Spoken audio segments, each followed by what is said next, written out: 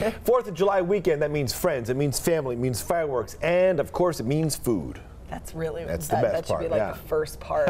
What better way to celebrate than a barbecue? Ron Futrell joins us from Wild Fig Barbecue in Sun City, where they're gearing up for a busy weekend. Is that the sauce, Ron? Yes. What do you think? We're going to try this in just a moment here. Wait, you guys are doing sports back at the station while I'm doing barbecue out in the field? Hold on a second. You did a fine job, by the way, with all the sports stuff you guys just covered. Steve Cook does a fine job, certainly. Wild Fig here is the name of the place. What do we have here, Steve? So this is our Central Texas style brisket. We use 100% USDA prime brisket out of a company called Brandt in Brawley, California. Not the choice, the prime. Exactly, the USDA prime. It's great stuff.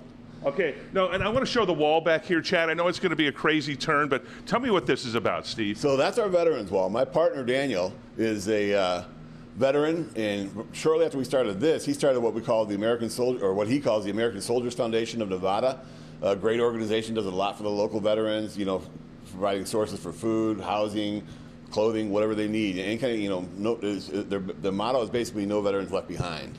You know, great cause, yeah, certainly. They do a really, really good job. They got a big gala coming up here in November, as a matter of fact. Okay, so let's see. Let's chop up the brisket here. What makes, as you're doing that, what makes Wild Fig special, different, better? Our focus is, you know, as I was telling your partner earlier, is primarily what we do is we're kind of like focused on the meat. You know, we instead of just doing like barbecue from all over, because I mean we're in Vegas, we're in a melting pot, you know, but we focus really on the meat itself. So the truest barbecue that we recognize is the Carolina barbecue, with being the pork, and then the beef out of Texas.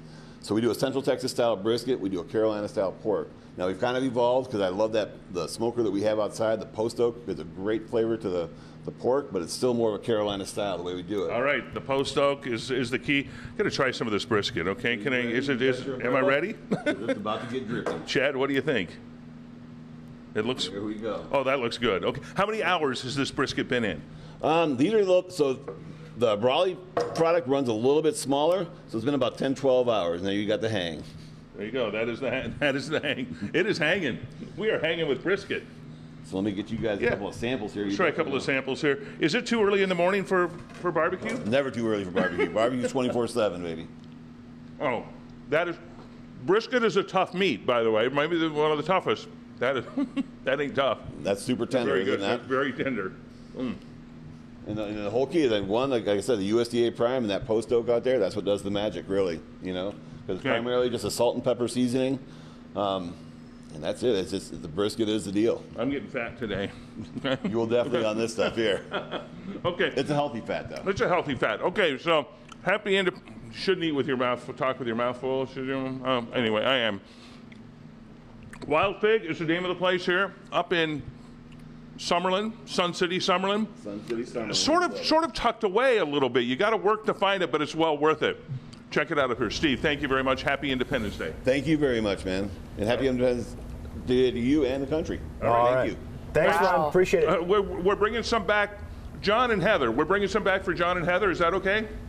I thought we were doing the fire. No. Okay, all right. Fire We'll station. What about no, I'm Sherry taking and the Nate? fire station too, but John and Heather with something. What about Sherry and Nate? Station 10. Ron, what about Sherry and Nate? Nate got his at Roadkill. Sherry might get some later. Right. We got a lot of places to go to. We're There's plenty sharing of the barbecue love. places here in town. Okay. Thanks, Ron. Appreciate it. I'll hold you to it, Ron. You know, one of the most enjoyable things about Independence Day and the weekend is the barbecuing yourself, right? On the back of the grill. Oh, yeah. Or you can let the pros do it. Let the pros do the fireworks, let the pros do the barbecue. You could say you're a good barbecue master, but nobody's as good as these guys.